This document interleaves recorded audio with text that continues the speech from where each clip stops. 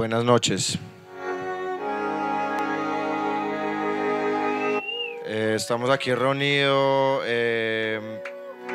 hoy 7 de julio en Manizales, varios músicos y sobre todo mezcladores, porque creo todos antes fuimos o hemos empezado con el sueño de mezclar la música que oímos, que nos gustó, y frente a eso tenemos a uno de los pioneros en la ciudad.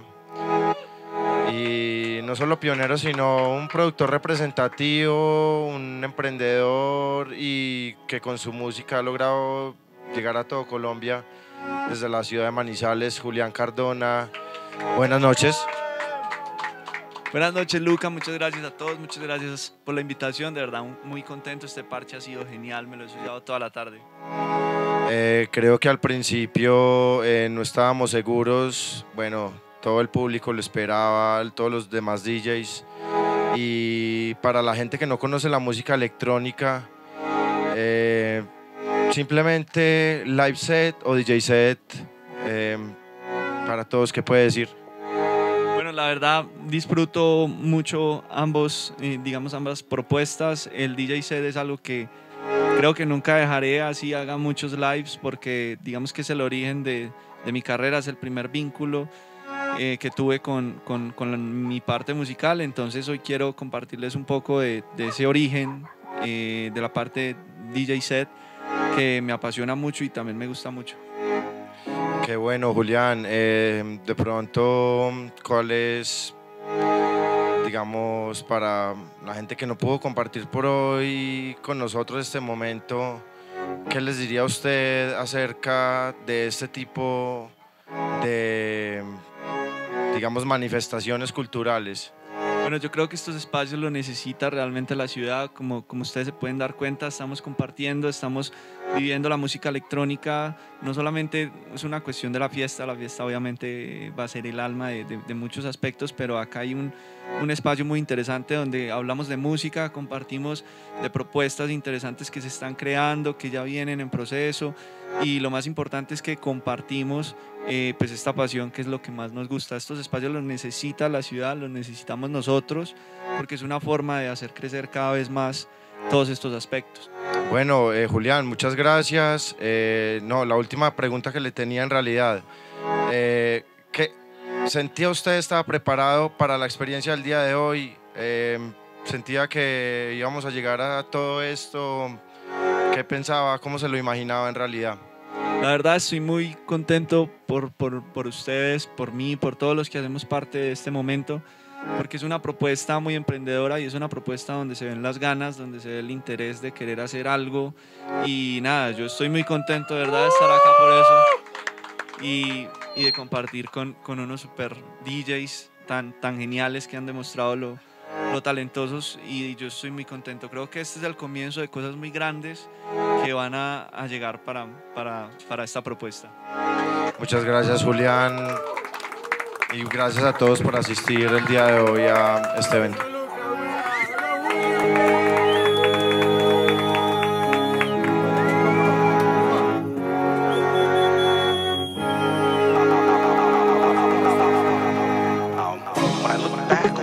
How I was taught, I realized that I wasn't really taught, which is why I say that music is a language. Because if you think about your first language, probably most of us here maybe English, so I'm just going to go with English. If you think about how you learned it, you realize you weren't taught it. People just spoke to you. But the coolest thing, this is where it gets interesting is you were allowed. Now, if I take the music example, in most cases, our beginners are not allowed to play with the better beat. You're stuck in the beat. Now, if I take the music example, in most cases, our beginners are not. Now, if I take the music example, in most cases, our beginners are not allowed to play with the better. You're stuck in the beginning class. You have to get handed a few years until you get to the intermediate, and then advanced. And after you graduate the advanced class, you still have to go out and pay a lot of dues. When you're 2-3 years old and you say a word wrong over and over, no one corrects you. If you say it wrong enough time, they understand music. They understand music. They understand music. They understand music. They understand music. They understand music. They understand music. They understand music. They understand music.